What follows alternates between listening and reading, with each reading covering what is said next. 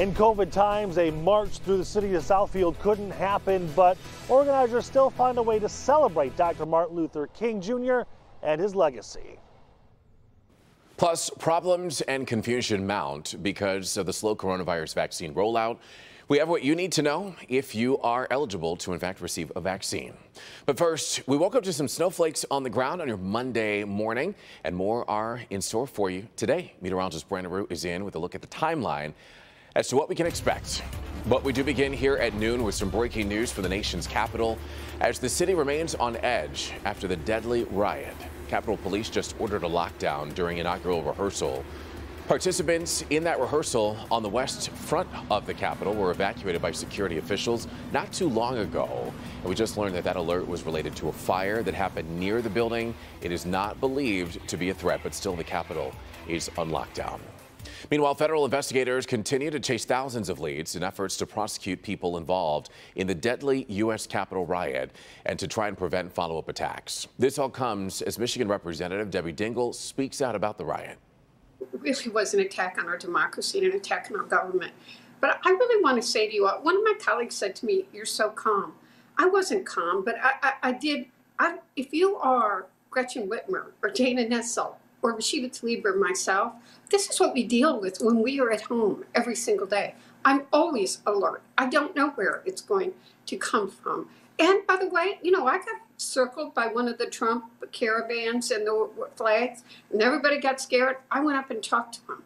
We got to stop this conflict. We've got to try to figure out how we're going to talk to each other. But what happened last week was clear collusion. It could have been much, much worse. Is shaking people's faith in the fundamental pillars of our democracy. And I'll be damned if they're going to let that happen. And we are going to fight back. And that means all of us have to fight back. And she means it. Back to inauguration security measures, though. Thousands of National Guard troops and other law enforcement officers are now manning an expanded perimeter around the heart of the city. And as Jay Gray reports, leaders are asking Americans not to come to D.C. to witness this historic inauguration. The buildup of troops in Washington continues. More than 15,000 soldiers now posted around the Capitol and across the city, with another 10,000 expected before Wednesday's inauguration.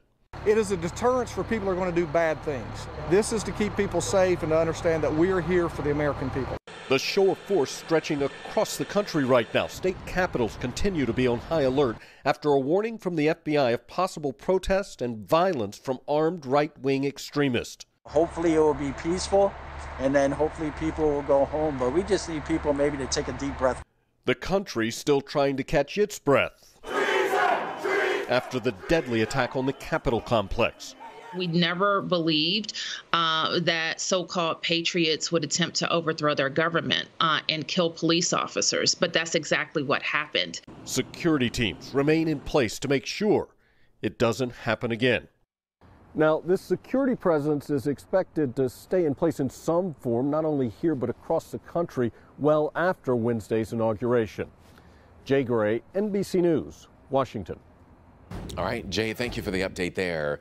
Let's turn our attention to the forecast now on your Monday afternoon. We're giving you a live look through our outside sky cam. Let's turn things over to meteorologist Brandon Root to talk some snow and what we can expect for this afternoon.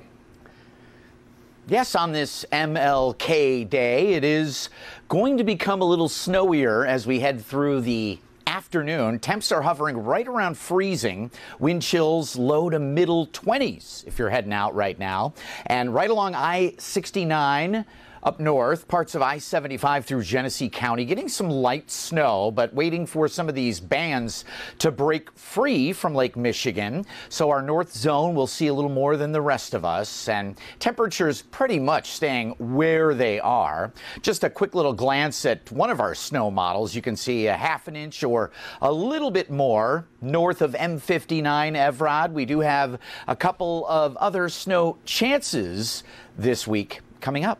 All right, Brandon, thank you. We'll check in with him in just a little bit, because right now we want to turn our attention to the coronavirus as the first case of a COVID-19 variant believed to be more contagious is detected in Michigan. This new variant, however, still the coronavirus vaccine will still work against it.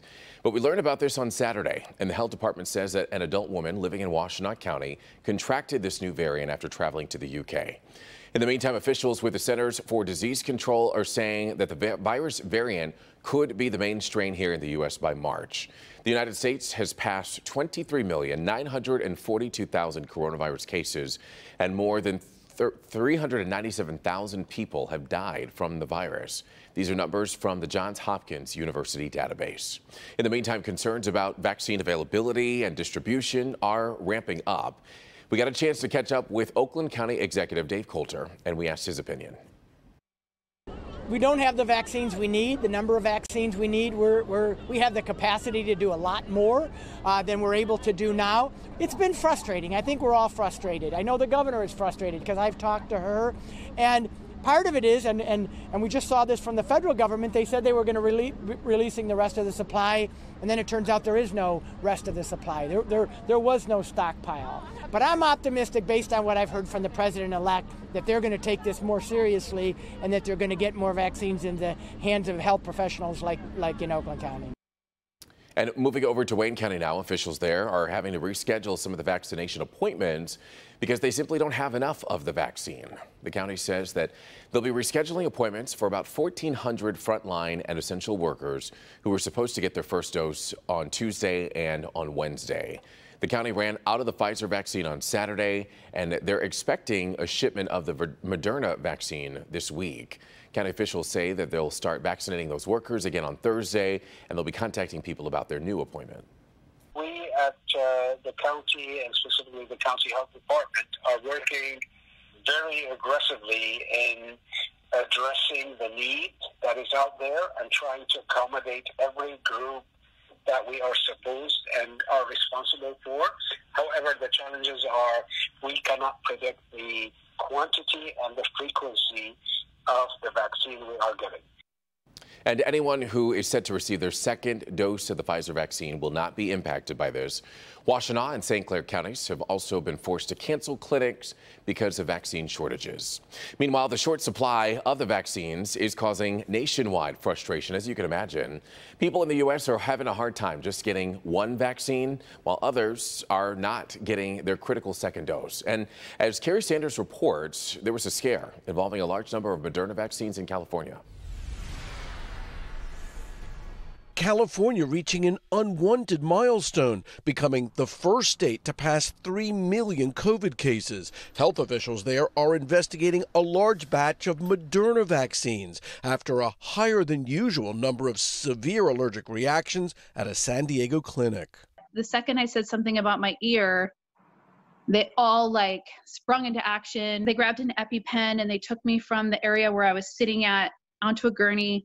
330,000 doses of those vaccines have already been distributed to nearly 300 providers statewide, who are now being asked to delay using the shots. Meanwhile, the nation's demand for the COVID vaccine unrelenting, while distribution of the highly sought-after shot is falling far short. We stand very, very vulnerable, and the state is supposed to be helping us. Much of the anger directed at the Trump administration's failure to provide the stockpiles of vaccines it promised. The fact that we've underdelivered to so many states on this second dose is deeply concerning.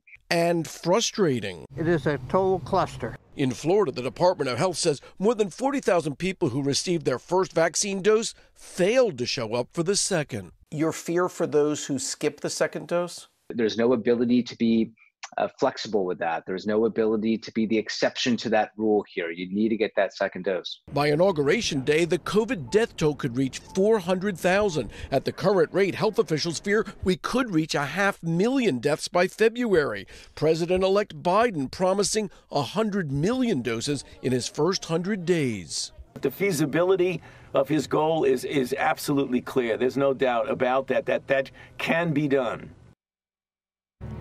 And that was Kerry Sanders reporting. Today, we honor the life and legacy of the late civil rights leader, Dr. Martin Luther King, Jr. I have a dream.